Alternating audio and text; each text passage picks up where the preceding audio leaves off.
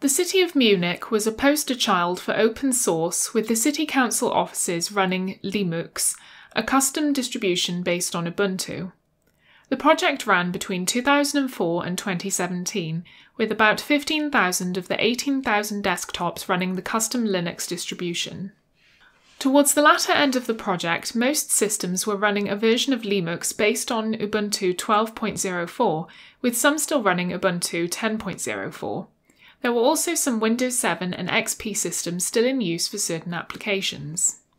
In 2017, the project came crashing down with the city announcing it was returning to industry standard, Windows 10, at a cost of €90 million. A report in 2018 showed that costs had surpassed €100 million. In 2016, the city commissioned Accenture to carry out an external assessment on its IT services. Quids took a look through the report and found the main issues were ageing equipment, staff shortages in the IT department, with about 25% of vacancies going unfilled, as well as difficulties in transferring of files and printing. Somehow all these problems could be solved by migrating towards Windows 10. Hang on, Windows 10 struggles to run on old hardware, and staff shortages will still be a problem regardless of the operating system being used. Lydia Pincher, president of KDE, wrote an open letter offering assistance to fix the issues identified by the Accenture report. Linux magazine in Germany carried out an interview with former Mayor Christian Ude. Quiz translated this article from German to English since mein Deutsch ist nicht sehr gut. Christian Ude was Lord Mayor of Munich between 1993 and 2014. From 1993, he was directly elected the SPD, Social Democratic Party of Germany, Mayor of Munich 3 times with increasing approval ratings. Under Ude and the Green and Pink coalition partners, the city government converted its approximately 14,000 PCs to Linux, which attracted a great deal of global IT attention. A few months after his last term, the new SPD-CSU coalition overturned the decision and announced the return to the industry standard. Christian Ude said, "I am not an IT specialist who wanted to implement my own ideas or wishes on the subject in politics. I was just annoyed that Microsoft suddenly withdrew its support and forced the city of Munich to pay for a change for which she had not decided on her own as a customer. I have had to discuss this with German and European Microsoft representatives again and again. As a customer with a 5-digit number of devices, you simply put the alternative as eat or die. Eat our bills and pay, or die with old devices that are no longer supported. So we got to know the abuse of power of a dominant group and came across the strategic question, should we remain so dependent? That's why I say this discussion has triggered Microsoft. We were dealing with a multitude of questions, not just financial dependency or price comparison or the resistance to be overcome. We have seen the methodical dependency on a provider critically, and the data security, which was very controversial at Microsoft and in the professional world is still controversial. And it was about acceptance among the widest clientele in the city.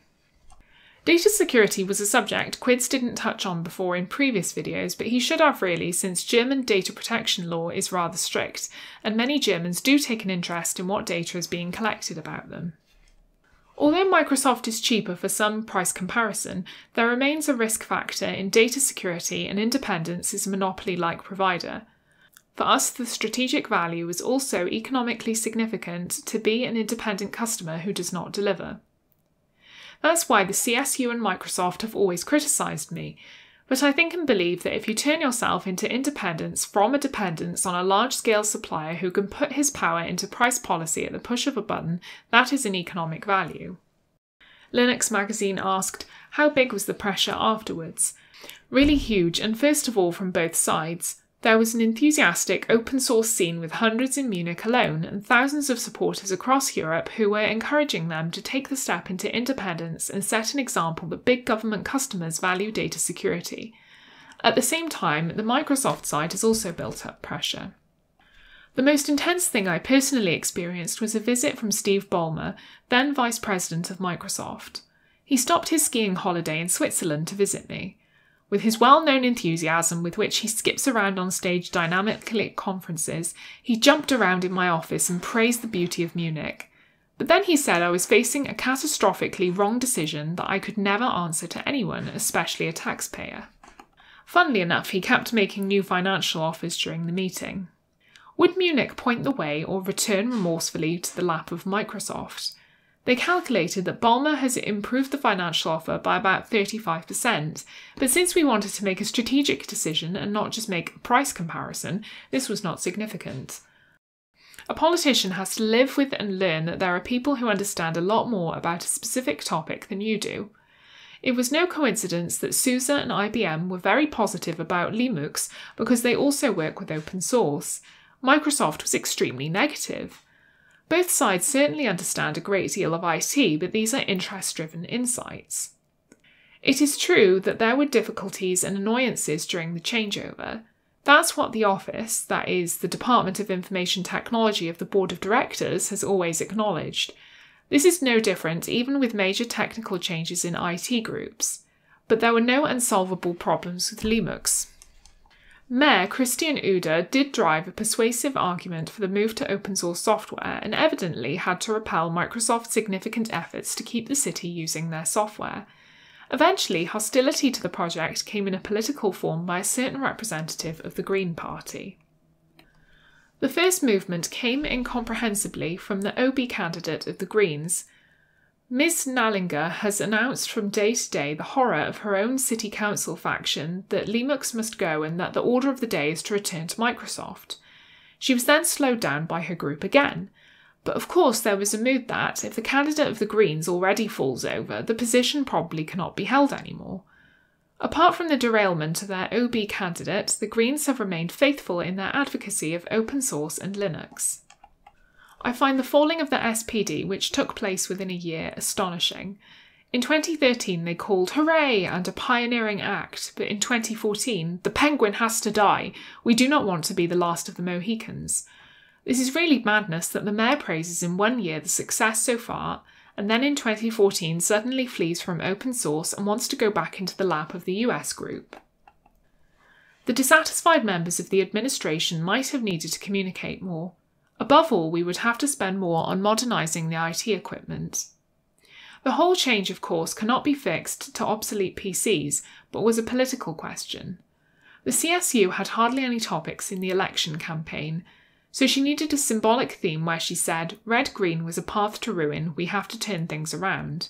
Therefore, an IT topic has suddenly gained such a power of impact, even though it only affects the city employees.